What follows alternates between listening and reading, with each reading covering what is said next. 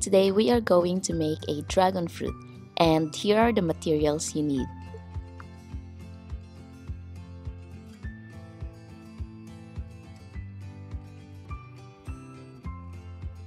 Begin making your seeds by using a black polymer clay, rolled into thin snake and bake completely. After baking the black clay, slice it into thin pieces. Another option for the seeds is to use a 0.5 mm black sands, which you can purchase in the craft or hobby store.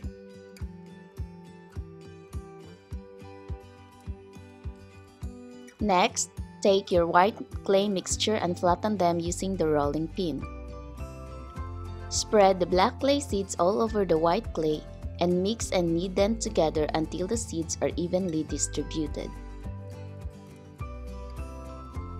Use your hands and rolling pin to mix the seeds well.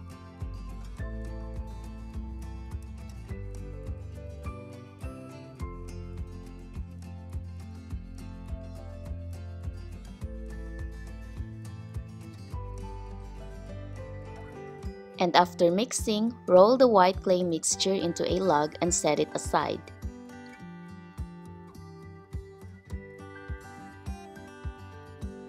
Take the light magenta clay and slice 1/4 away and set aside.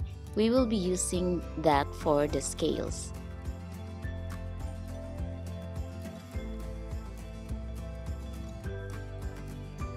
Next, use your rolling pin to flatten the remaining part of the magenta.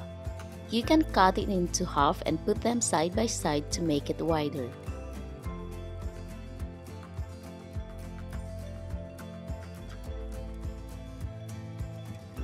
And then cover the white log with the magenta clay and make sure no white clay is visible.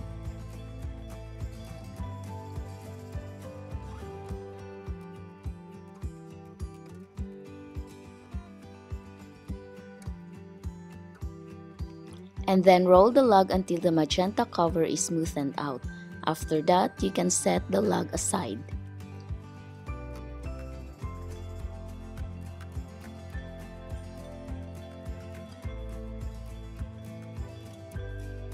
So for the scale, arrange the color in this following order. We are going to make a Skinner blend out of this. And before folding, roll the clay and make sure that they are sticking to each other. And then fold the clay towards you one time and roll again. Do this step several times, making sure to fold on the same direction until you get the effect you want. Also, keep on reducing the clay after each roll.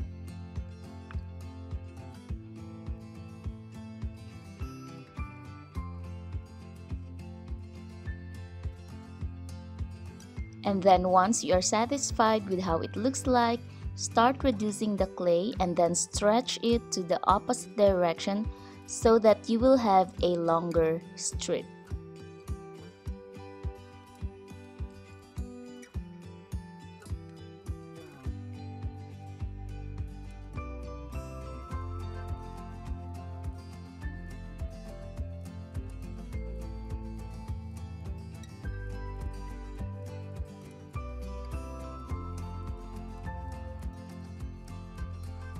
And then shape it like a Toblerone and set it aside.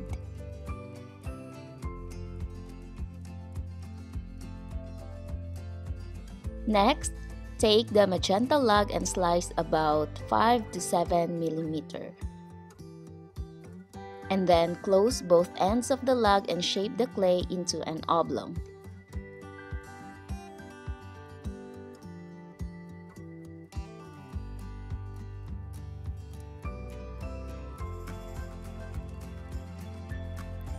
And then slice the oblong clay into half. You might wonder that you don't see much of the seeds, but don't worry about it because once the translucent clay is baked, then you will see more of the black seeds. To add the scales, slice the clay thinly using a sharp blade. I find the scales too big, so here you can see I am slicing it again to a smaller triangle.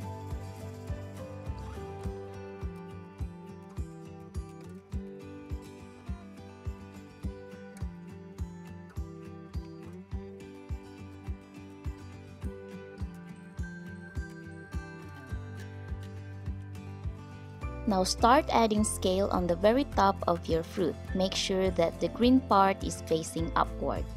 And then blend the magenta part on the fruit. Do all of this before adding the scales to the lower part.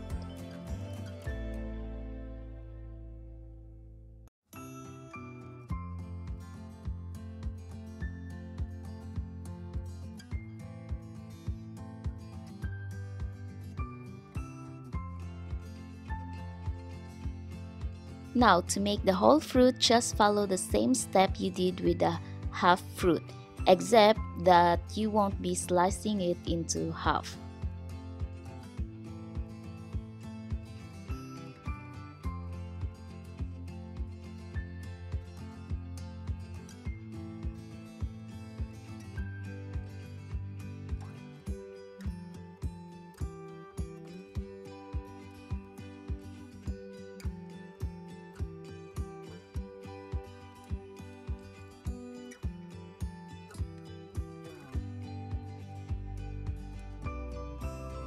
After having all the scales added, try to separate some of the scales from the body and some just leave it closed so that it will have a more realistic look.